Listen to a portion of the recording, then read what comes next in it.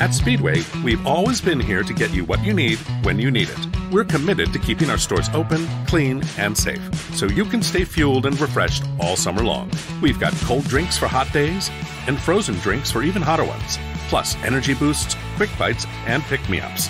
We're always on your way, and we're always here for you. So no matter what you need, when you stop by, we'll be ready. Now buy any 3 cooler beverages and get 500 bonus Speedy Rewards points. Welcome to Audiogyan with Kedar Nimkar, a podcast that documents insightful conversations with Indian designers, artists, musicians, writers, thinkers, and creatives of all types. Catch us on iTunes or visit audiogyan.com for more Gyan sessions. Here's your host, Kedar Nimkar. Arthur G. Doughty, a Dominion activist, once said, "Of all our national assets, archives are the most precious. They are the gift of one generation to another, and the extent of our care of them marks the extent of our civilization." Today I have Ruturaj Parikh with us on Audiogyan. Ruturaj is an architect and a partner at Matter, an architecture, design and content firm based in Goa. He has been involved in architecture, urban design, planning, curatorial and social projects. Ruturaj regularly writes about contemporary works and ideas on architecture relevant to India and its subcontinent. I stumbled upon him when I visited an architecture conference called Frame Conclave this year, actually 2019. Ruturaj designs and writes from Goa. So, yeah, thank you Ruturaj for giving your time, and it's a real honor to have you on Audiogyan. Thanks Kedar. So I've kept the name as the topic of today as Think Matter with Ruturaj, and it's mainly to understand your thought process behind archiving, and also to understand what Matter does and how is it helping fellow designers, fellow architects, and also the younger generation. Sure. So to set the context, if you can start by just telling us what is Matter and like bunch of other things which you're doing under it. Mainly the studio matter part of it, and also the think matter part of it, and also some bits of the merit list, the short list, and other things. I mean, this is just to set the context, and then we'll deep dive into archiving as a concept. Sure. So when we set up Matter in 2014, it was more of a reaction to what we had witnessed closely in the discipline of design publishing across India. So we did not want to create this commercially driven behemoth. We, like your podcast, we realized that smaller individual driven efforts of production, of publishing are in the longer run more effective than this sort of large, out of control kind of commercial establishment. So that's where Matter originated. And initially it wasn't a design practice. It was only a publishing practice, and slowly, as we started getting more work, I got more and more interested in doing architecture as well.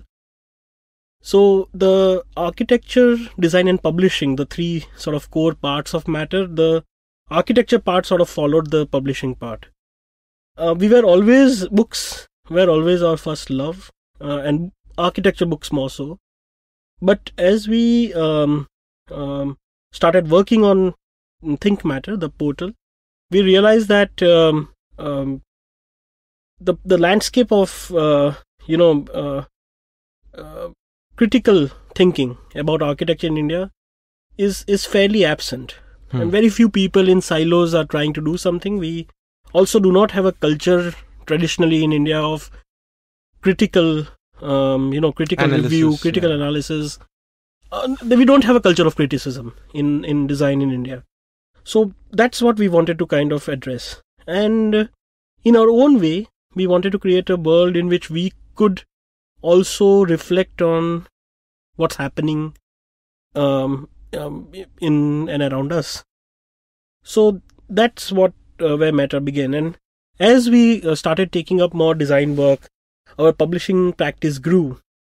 But it was founded in these 3 to 4 critical ideas. The first was we wanted a open, accessible, free online resource, especially for students. So Think Matter was that. We wanted to create a responsible, sharp, critical review of projects in India, not another award. and that's how the merit list was born. We also wanted to create a very good, high quality professional journal, and Inside is that. Inside has also slowly moved into the digital realm, but still it is a biannual journal. And lastly, with the Frame Conclave, we wanted to close this loop and create a biennale kind of an event where we can bring together like-minded people, let's say, to have a dialogue on concerns of contemporary architecture in India. So the first one, which discussed modern heritage, looked at the history of architecture in India, especially post-independence history of architecture in India, and we kind of want to also create Frame as a platform for people to have difficult discussions, not just discussions where everybody presents their work and pats each other's backs, but more which kind of have a greater churning and greater confrontational. We must have more platforms in India which can confront the difficult questions that are posed to our profession in general. Mm-hmm. So that's what Frame hopefully will become. So that's pretty much our universe. Apart from many small initiatives in publication, in curatorial initiatives that we are involved in, these are kind of our 4 critical ideas that we are working on as matter. And as a design practice, it's an architectural practice, but because unfortunately, since we were in publishing first and then, so it is all the more difficult for us to create, to match our own benchmarks, ideas. I mean, the standards that we judge the world by, let's say as a curatorial practice, we would hope that our work also matches those standards, which is what the big conundrum is right now, which is the difficult part. But yeah, that's the background for matter. And obviously there are a lot more questions which can be asked on practices and the kind of work you're doing. But this conversation I wanted to generally focus more on archiving, because that's the first line which you see, and which is also what I'm trying to do through Audiogyan is archiving thoughts and archiving or documenting some of the important people.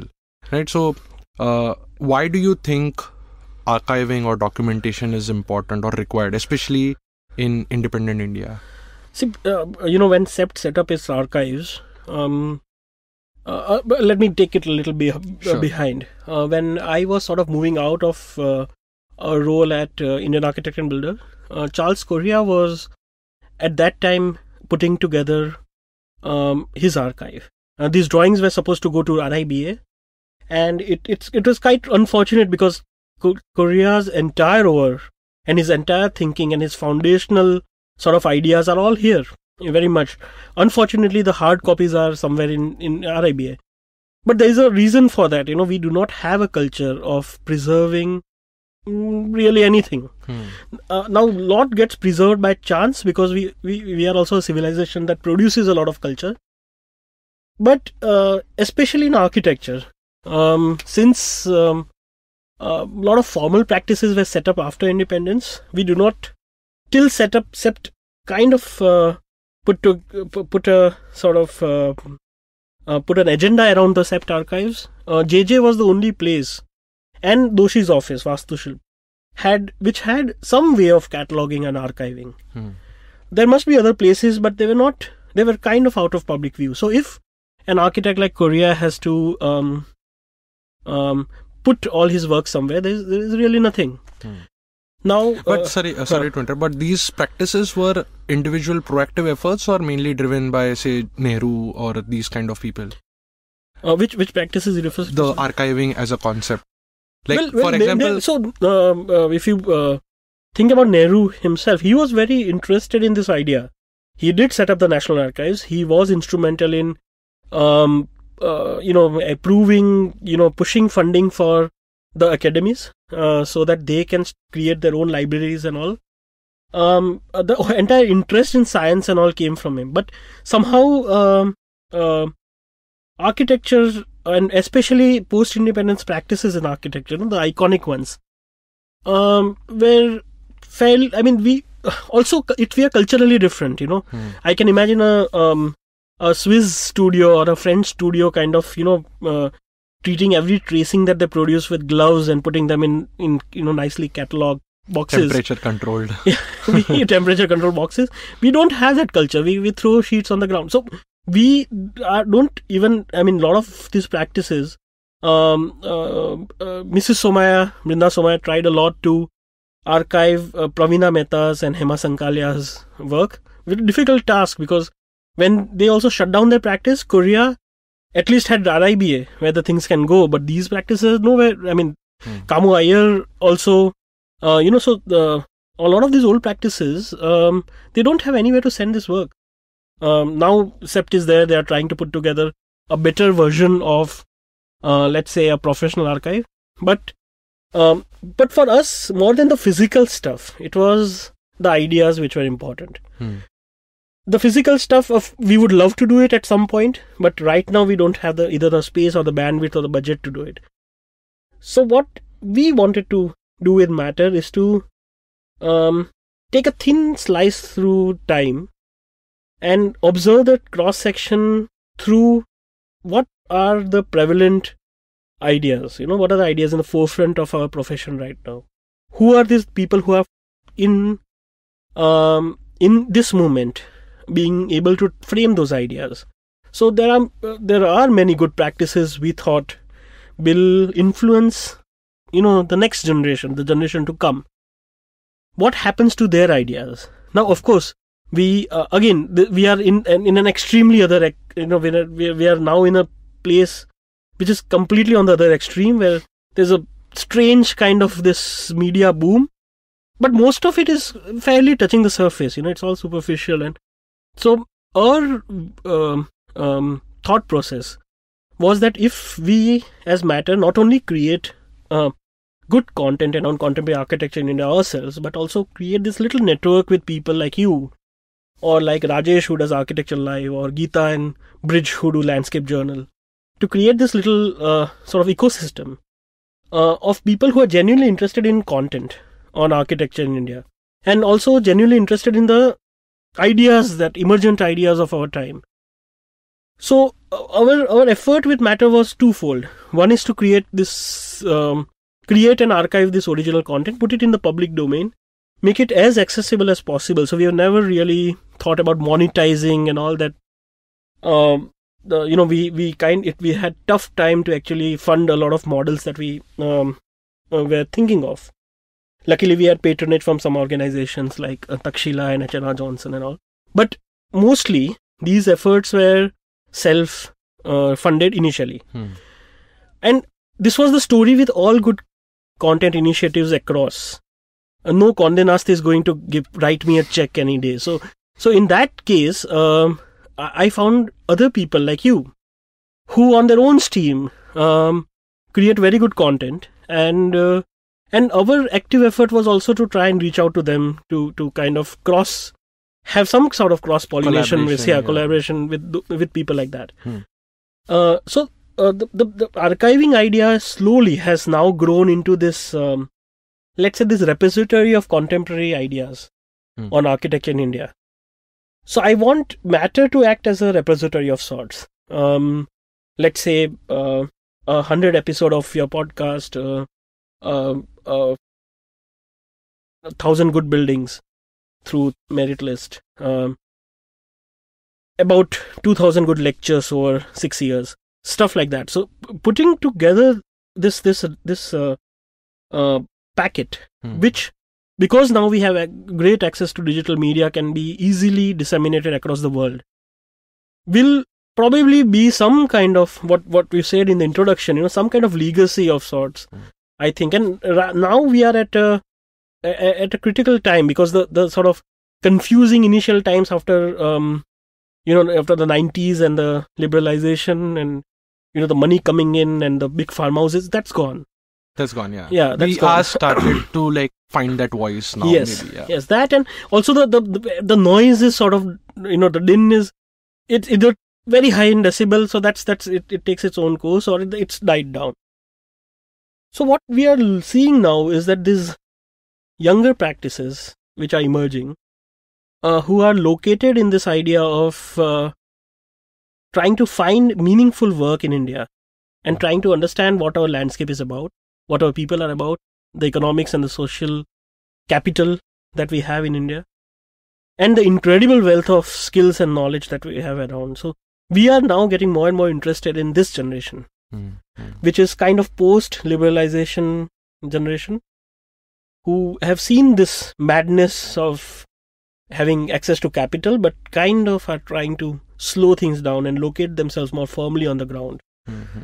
Hopefully, in another 5 to 6 years, we will have a good enough knowledge base or data to then start making critical observations of this time.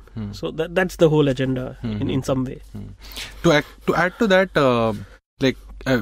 I'd given one talk at Pune Design Festival, and I started off with the slide which was actually a screenshot of the series called Abstract on Netflix. And there Paula Shah was just showing her drawings, and there was almost like a big gallery of just stacked boxes. And I was surprised to know it's all her life's work. Right? So that's where I started. Look at like Paula Shah, one of the important graphic designers of our time, and look at the content of archived work she has done. Yeah, and there's greater interest, from coming from abroad. But that interest is, I wouldn't put too much sort of emphasis on it, because that's more sort of this fascination to the exotic new land that everybody has found, and then all the big museums are going to. That's not really, but just to have to ascribe some value to our own culture of architecture in India, and that we somehow don't have. We keep celebrating people like Korea, and of course there are reasons for that.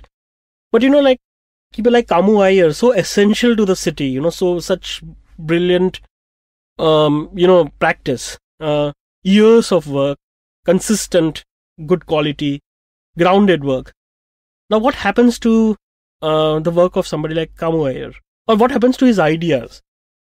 And that, I think, so this secondary layer, or this kind of generation which Brinda Somay calls the bridge generation, which spans the masters to the post-liberalization practices.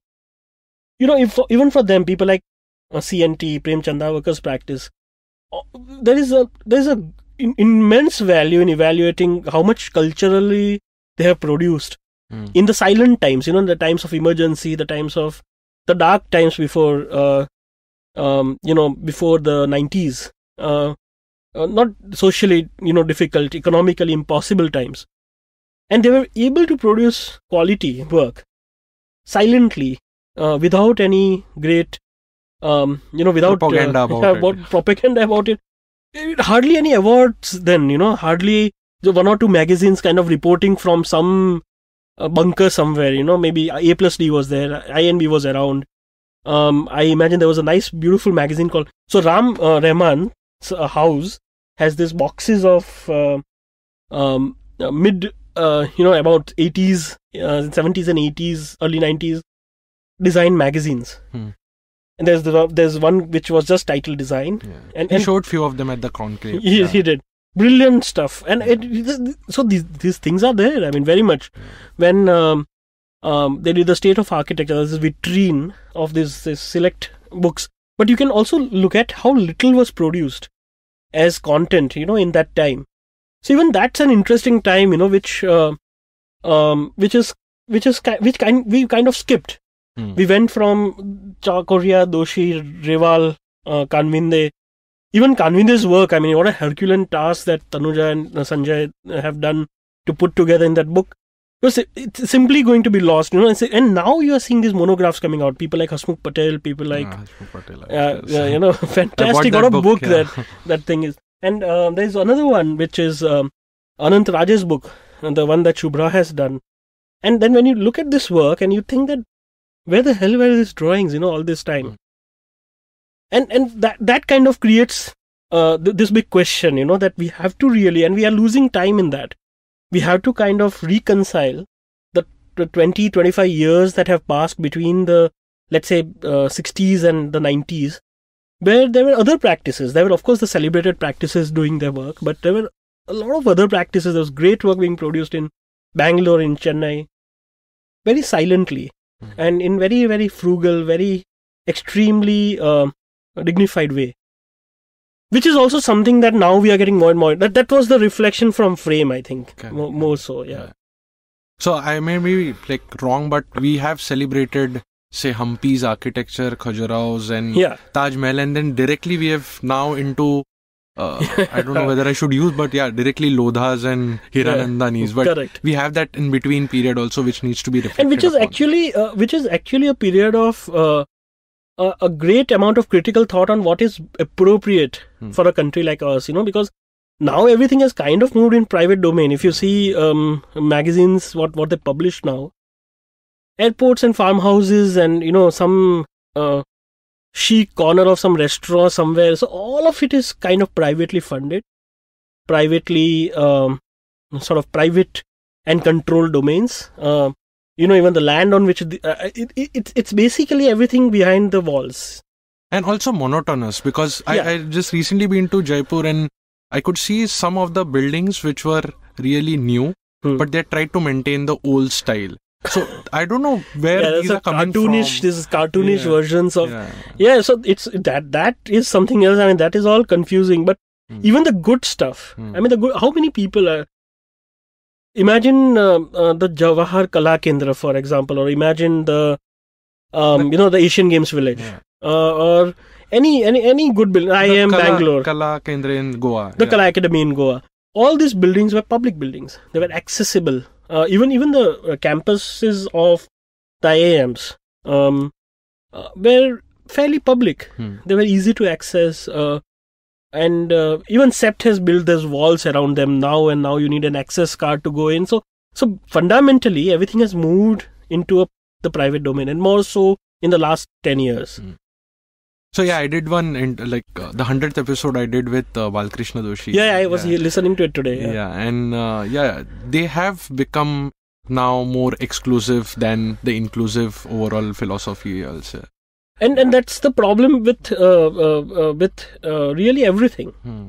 So somehow these models of this podcasting or what we are also trying to do, we want to make it more public, more accessible, and that is the only way we can kind of have a strong argument against the bizarre madness of what's happening even in the media landscape. I mean, look at the trade shows and all that. They're vulgar to me. I mean, it's just impossible to imagine in a country like ours we can throw that much money towards something which could just it just doesn't make sense to us. So in that way also, I think our effort is to also keep things which are more grounded, and to talk to people who think in our way, which is the part which is rather difficult. In fact, I've been struggling, and I'm not like a subject expert, but after Doshi sir's interview, wherever I go and I see like a light in the day, I generally reflect back, why is it? Why can't we have like just daylight, just the sunlight? Right? Because too much to ask. Yeah, his office in Sangat was just, he's sitting there and he's saying, today I can tell you where the sun is exactly, even though there's concrete on our top. So it was so beautiful. And then these are small elements which keep adding, and then sensitive people to think and reflect back we on. Are just we've been reduced to some kind of auditors of floor space in the last 10 years. That's the pity. So going back to one of the points which you mentioned, which you are trying to take a thin slice of what where the cross section is, and then trying to make sense out of it or reconcile certain things. So on that note, I wanted to understand, again, as a layman and not as a subject expert, I see 2 or 3 moments which I have consumed so far. So there was a Bahas moment which probably somehow translated into the Chandigarh project. Then I know one more which is the minimalism type movement, right? So are there any such instances which you have found out that there were like clearly big milestones in way architecture was built, and then with those few examples, if you can tell us that how do you then decide what to archive? Right? Okay. Because there's so much noise, and as you mentioned, the noise which is above the decibel level is obviously not in the radar itself, right? So it's out. So within the radar you have still noise and the signal. So how do you decide that this is a signal which needs to be archived? Yeah, no, that's a very tough call. So the problem right now is that we are kind of on the other end of the very confusing 15 years that we saw after the economic after really the capital came in rushing, so generally there is a lot of confusion. Okay, so the movements and the styles were also a reflection of the larger societal agenda. I feel, the Bauhaus movement, for example, was in some way rooted in this idea that industrial production will answer the needs for the future, or mass production in some way. So the idea of simplicity and frugality and cleanliness and things like that. Well, at some point we realized that one of the difficult and overarching agendas is to build appropriately.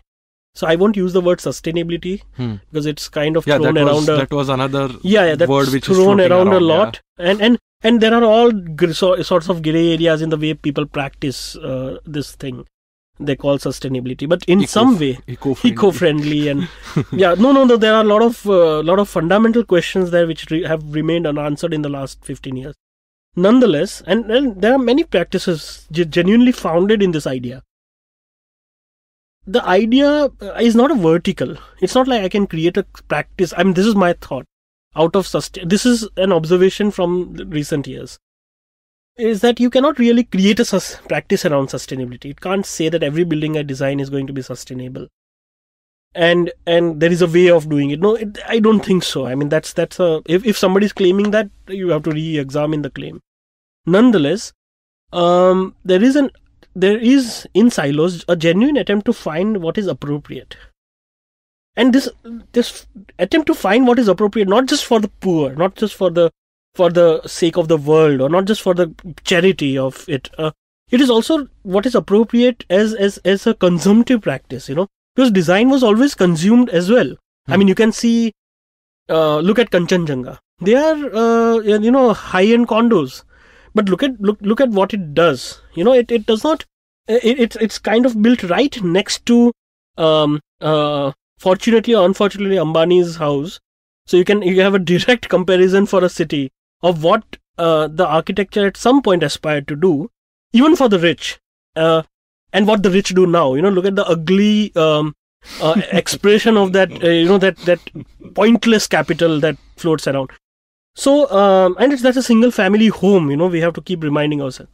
So, in that sense, if you understand that, there is at all levels, in all kinds of programmatic situations, there is a genuine search for what could be appropriate, and what could be termed as an appropriate response, especially for a country like ours in this time, where no matter what you say, there are children dying hungry every day.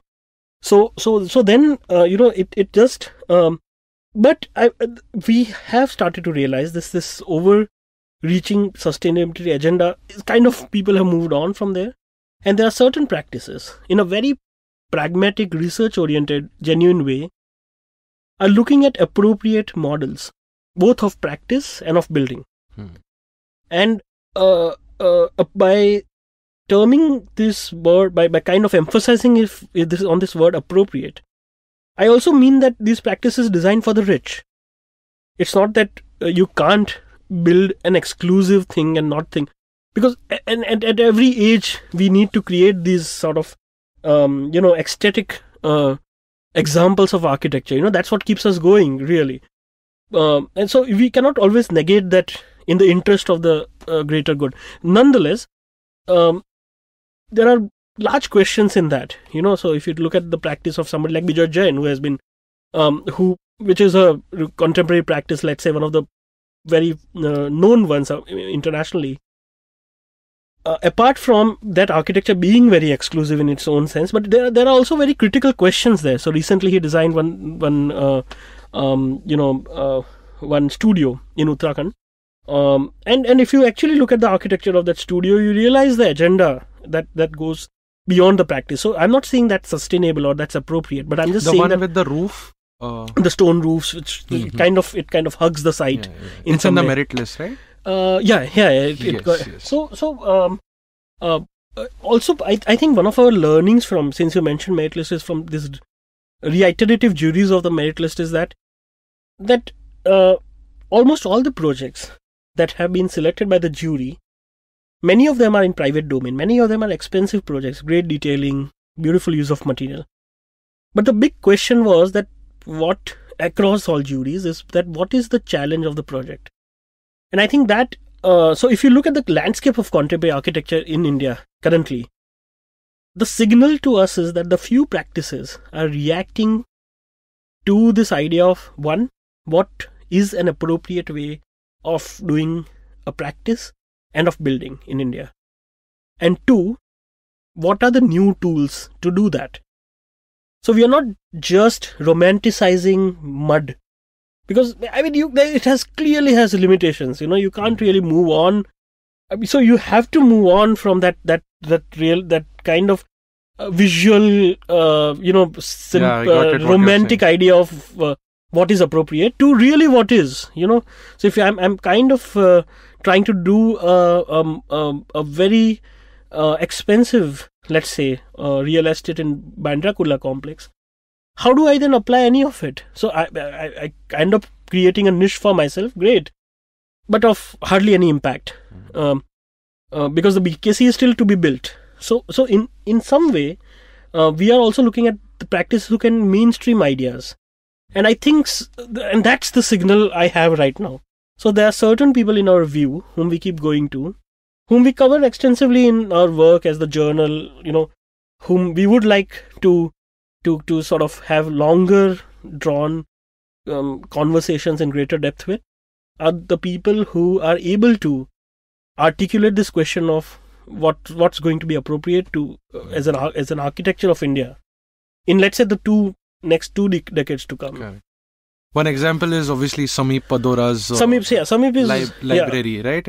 So it has that romantic, old traditional nomenclature of being sustainable, but it's still completely. It's quite avant-garde. I mean, it's quite contemporary. It's a great example, and his practice is a good example also, because it's rooted in research in some way, but it's not kind of research of that academic type. It's an applied research of sorts. So it has agility.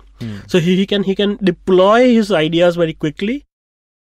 Some work, some don't, and we also know what don't, and everything can be kind of analyzed. And his work is also out there. It's accessible by everyone. He is accessible as a person, but his work is also accessible. I mean, it's accessible to students because the ideas are not, kind of coated in this layers of intention. He just does it, and then when it's out there, it's visible. So that's a good example of a practice. Correct. Like that, yeah. So I mean, so to summarize, what I understand is, like, being a curator or being at least a medium, you need to strongly reflect back on the thoughts and processes and ideologies of some legends, and then not people who are practicing today, not really mimicking that thought for the sake of it, but really understanding the thought process and then making it appropriate very and important. then building. You have to find a continuity of sorts. Correct.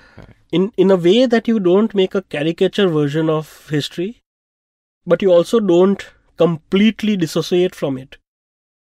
That's the problem of what we have right now. Yeah. The closest example, I also do sometimes musicians ka interview. The closest example is Pula Deshpande, and he said that if you go and ask, say, Bal Gandharva, ki, how do you decompose this rag and what is this based on? Then he would say, I don't understand, I just sing. So Correct. that comes naturally. Yeah. And then, but it's a study Correct. material for us. In fact, just 2 days before I did Kabir never knew grammar, but his words were profound, right? Correct. So now we are doing PhD on Kabir, say for example. Yeah. So you need to understand what that thought process was, and then grammar and all those things are technical craft which you build over time. Yeah, that's a nice parallel. So what are your thoughts on, actually it naturally blends into the next question. So what are your thoughts on reflecting on your work? And this is mainly because I've interviewed Dilip Prabhakar, who's like a very talented Marathi, Hindi actor, right? His response to the questions were more professional in nature. They had certain different aspects to it, different insights. Whereas if you say interview someone who's a NSD pass out or a NSD teacher, maybe they will have a different. So broadly, when you speak to an academician or a researcher, they reflect more on their work, while professionals tend to do that less, unless they are very slow in their way. But there is so let's say that there is some merit to slowness. I feel that while and there is, or then they declare it in their biography after 70 or 80, right? But very few people continuously blog what they do, which I've been trying to do in my professional life as well. But do you think so? What are your thoughts on reflecting back on your work overall? So what is the nature, let's say, of a reflective practice? That's the larger question. I see, for us, when we started working as architects, because that work followed the publishing work. It wasn't that I was doing buildings before I started publishing. So we had a critical filter already, and that filter had become sharper over the years. Now the big problem happened is when we started doing work ourselves, because that was a free fall of sorts. So while we could comment and analyze other people's work, we realized that by holding ourselves to that standard is, especially at the beginning of practice, is going to be fairly impossible, because you don't have so you have the theoretical framework, let's say, but you have never put your hand made in the mud. You don't know what practice is like till you build. And that is also a grey area for a lot of publishing in India, because since we also are architects and we have projects and we build, we also understand the immense difficulty of that task. And the incredible logistical effort that goes on behind construction. So in some way it sobered us down a bit initially. And it was very difficult for me personally, because I could not reconcile some of the things that I was doing myself as an architect. Because we had judged people with a very high standard. Now the same benchmark, if it starts applying to us from the very first day that we set up our practice, it was fairly impossible. So initially we made allowances, really. And in some way we kind of created this. But our content work enables us to, get these frameworks in place quickly, to analyze our own work, intelligently, correctly, critically also.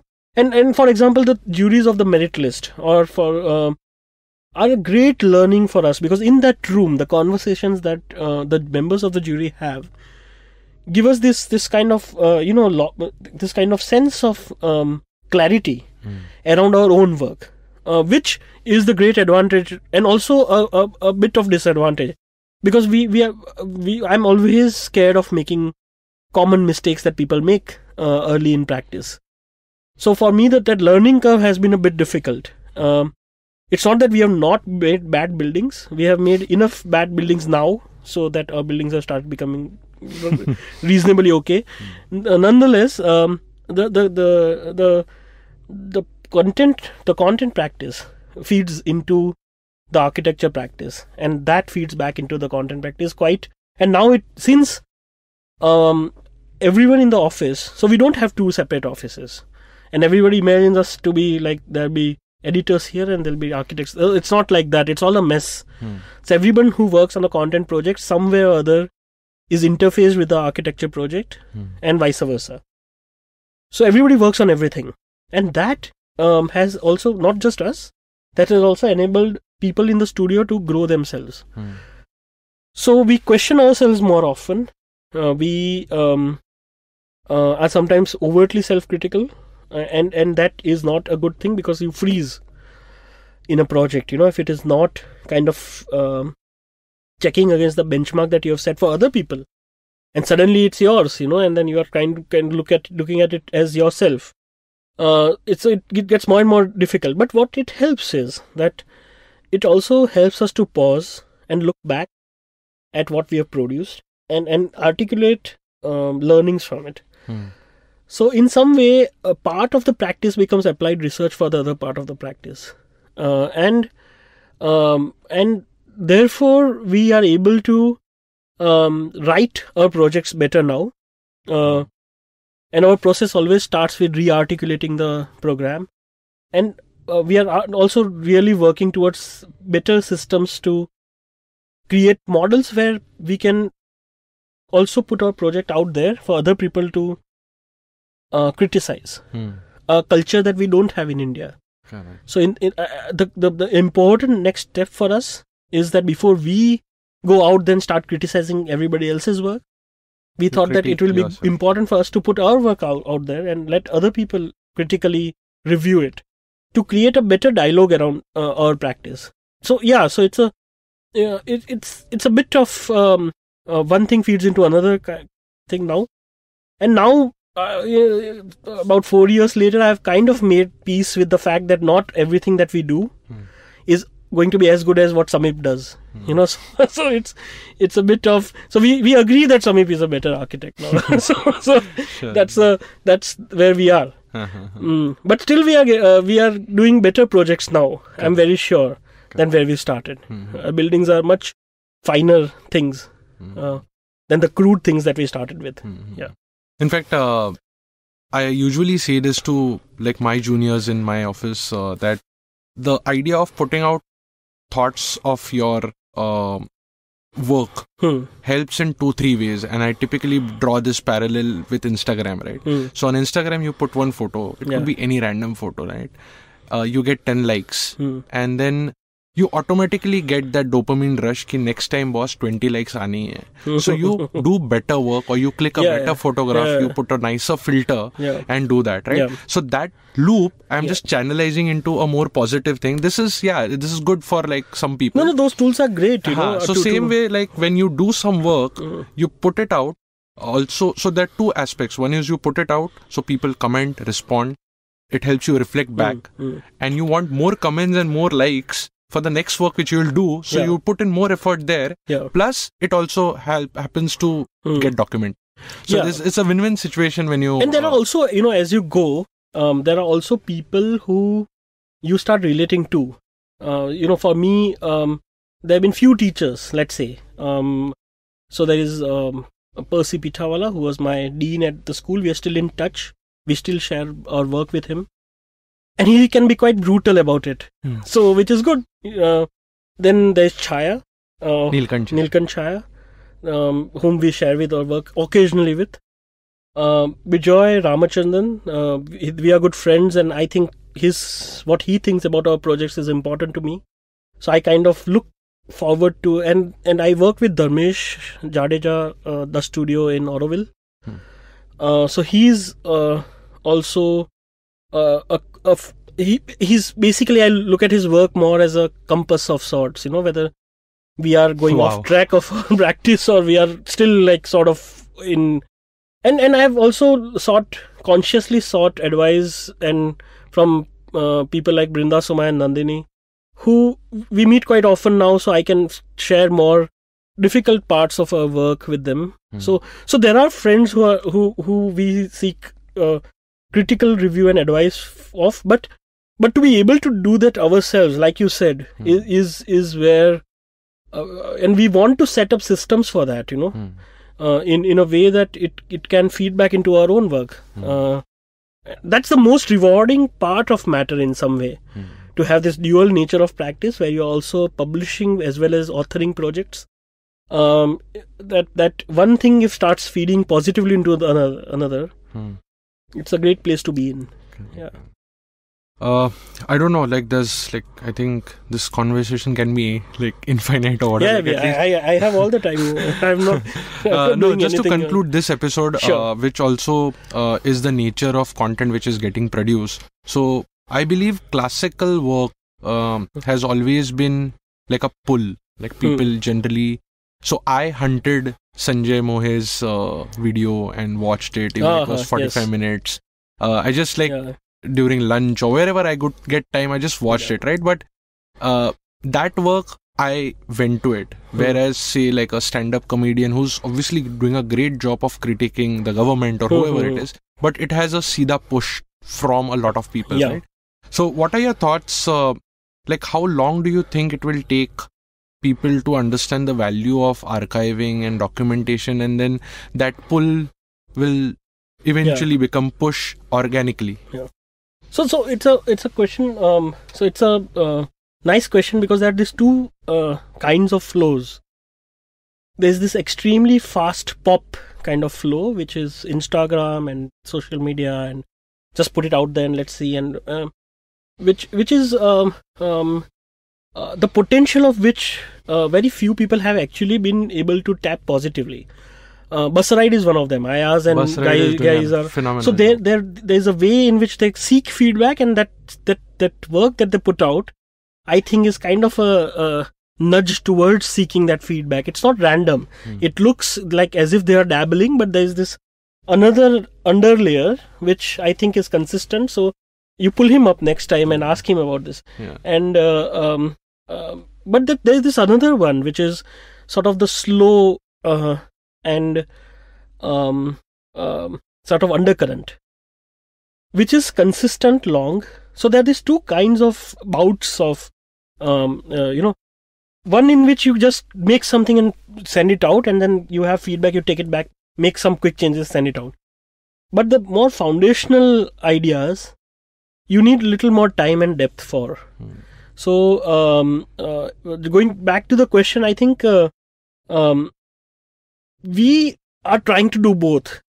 We know that we are good in the second part, where things are slower and longer, and we have found an audience for that. Like you said, you listened to that whole, or watched Mohe's episode. There are these long ones on matter, which we think, when we were in that room also, we felt like, let's get done with it now, enough. But when we came back and edited the whole thing, we realized the value of this, because in some way, these longer conversations have a better shelf life. And that's the critical part, because the Instagram post is dated in a day, while a book will stay for a long time, So while the book does it, so I'm not dismissing the importance of the Instagram post. They are the initial atoms which where you find the final organism. Correct. So, I mean, and also they are like test pieces. You send something out there, and suddenly a lot of people like it, and you think, oh, rubbish, I made it. So in some way, it is also like you can do some small dark social experiments with that kind of stuff. On the other hand, I think we are more interested in the shelf life of an idea. So as matter, we think that an idea can only have shelf life if it is deliberated enough. And the deliberation takes time. It cannot be done in an Instagram post, And the like is not the kind of feedback that really gives you any indication of, whether what's somebody's opinion about it.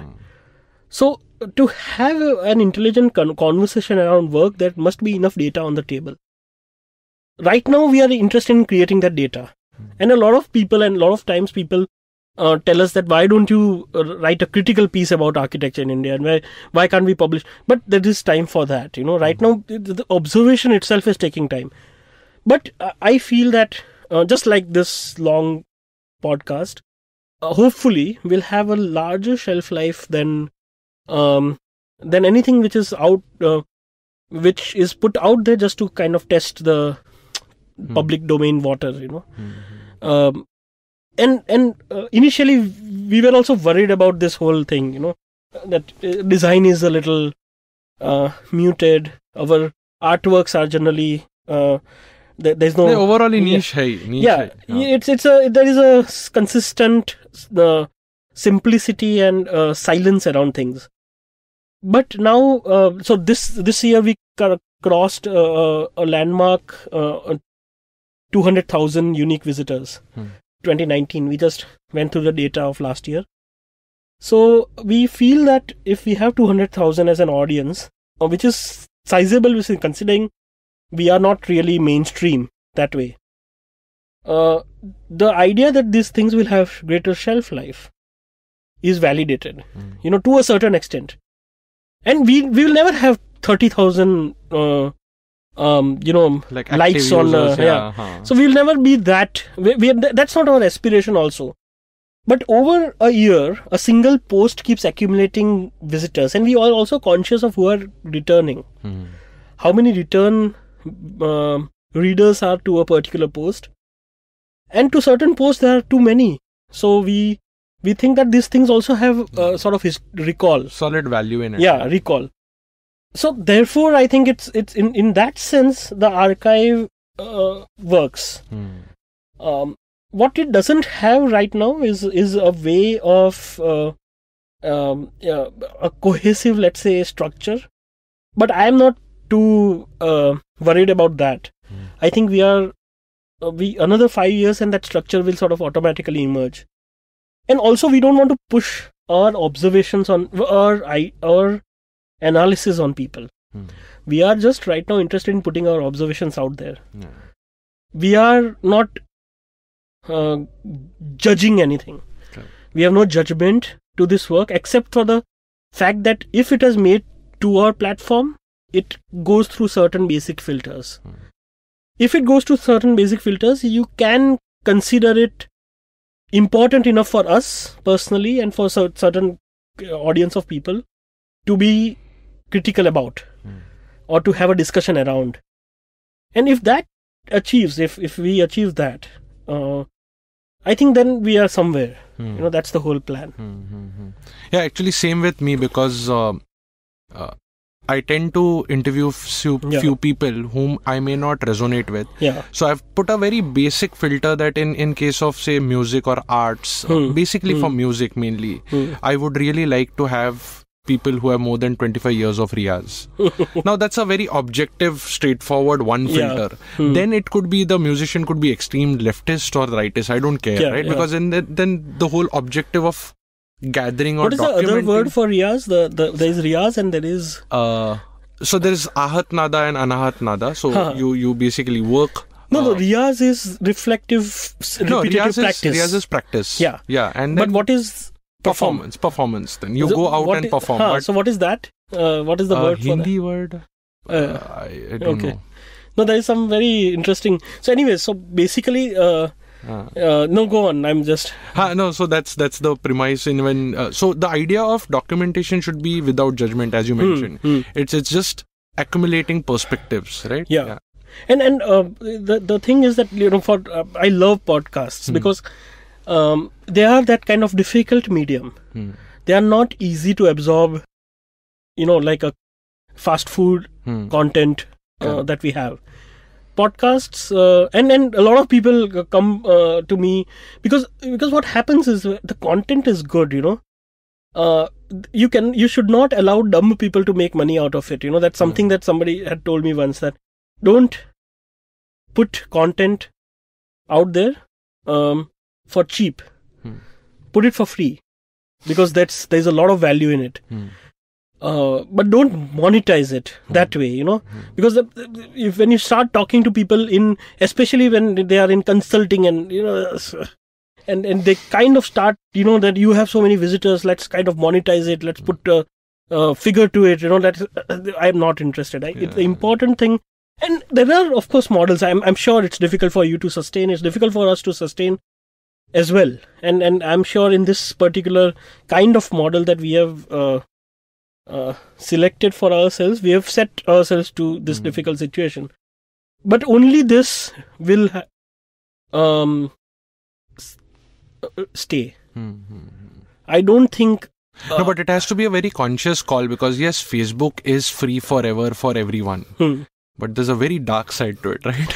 And the problem is that the problem is that you must protect it from people who will use it for that propaganda, So we are very conscious about that fact. We won't let anybody come close to our platforms so that they can promote themselves. This is very important to us. Okay. So if there are people who are interested in a genuine conversation on their work, on architecture, on larger issues that concern us, we are happy to extend this effort to them. Therefore Frame and therefore everything.